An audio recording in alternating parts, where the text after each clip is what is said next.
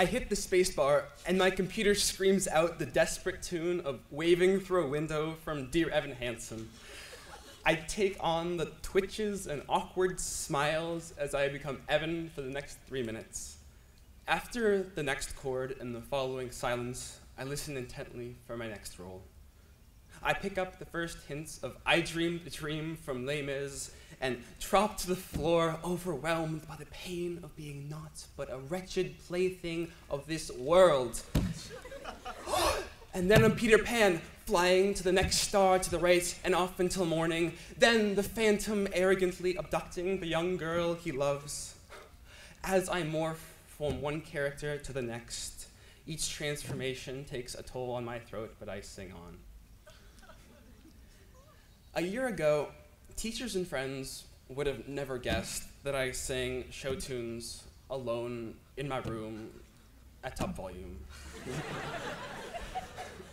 They would have described me as a student with an ardent passion for maths and sciences and coding. Last year, I would have never volunteered to read poetry to a class of people or belt out a song as part of a school musical. I was the epitome of self-control and discipline, arriving at school early and staying late to find empty classrooms in which to work on some coding project or some fancy lattice Boltzmann simulation or whatever else that I was on my mind. I appeared to lack the passion or unfiltered emotion to just lose self-control and sing my heart out. Singing show tunes in my bedroom provided a creative escape from my carefully coded life, but it was a private and entirely self-involved activity. The idea of giving a speech, much less stepping on stage to recite even one line, was anathema. Coding is definitely a way of expressing myself, but my impromptu singing sessions really showed me that another side of me needed to be heard and that I might benefit from losing some self-control. We all live in a world where deadlines and opportunities and distractions whiz past us, and we all need to be prepared to deal with them. In this way, we all, us young people, are like spiders, carefully crafting and spinning our webs. We are trying to catch and manage everything that flies by us, and as we build, we each amend and add to our web, figuring out through trial and error what works, what doesn't work, what gets caught in our net, what's too big and breaks our net. As we experiment with who we are, our webs become more elaborate.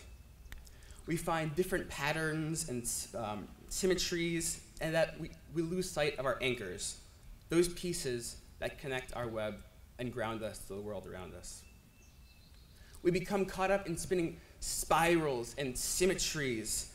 We craft designs that are not connected to our anchors, and we create unstable webs. This fall, I felt like a spider whose web was firmly anchored on one side, but the other was left flapping in the wind. So therefore, the fall of my senior year, when I was basically deciding to apply to specialized programs in computer engineering and physics, I decided to address that neglected side of my web by trying out for the school play. There were 10 parts for males and 10 males auditioning, so I got a part, luckily. But quickly, I was worried that I was the weak link in a chain of established theater talent. Like, I was always behind on memorizing lines, and one rehearsal, I missed the stage direction, and then I accidentally tripped over a metal ironing board that impaled me. And I was dismayed. But quickly, I learned to enjoy it. I had always enjoyed working alone, but I became addicted to the energy of creating with others. Each scene felt like a real-time puzzle to be solved in every rehearsal. And then afterwards, I tried out for the Winter Musical and was cast in it. But by this point, I felt that I had nurtured and anchored that side of my web.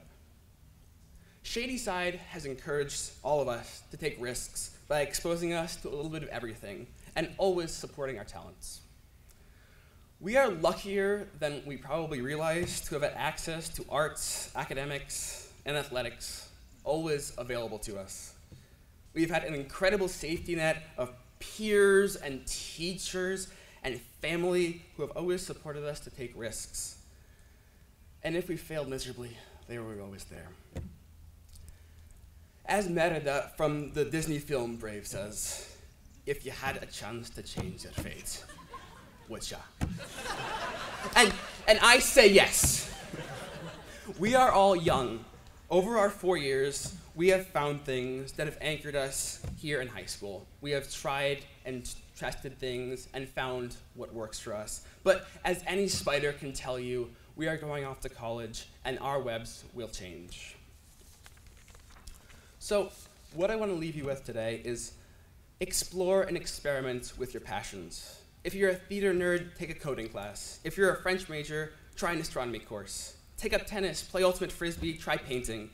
And so when your old anchors thin and erode over time, you will have new ones that can keep you stable as the big things come trying to fly through your web.